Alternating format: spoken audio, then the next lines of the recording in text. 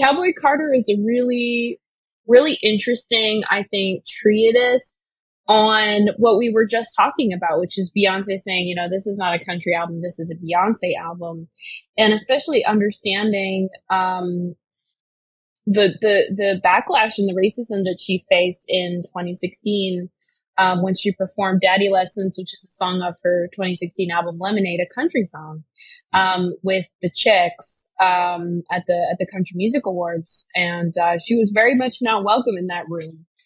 And I think she described it as a negative experience that she had, but I think it was absolutely brutal. And I think speaks to, I've said this before, I think it speaks to like, well, if Beyonce, who's one of the biggest pop stars, read stars of our generation, if she's experiencing that at the Country Music Awards, what are other Black country artists experiencing?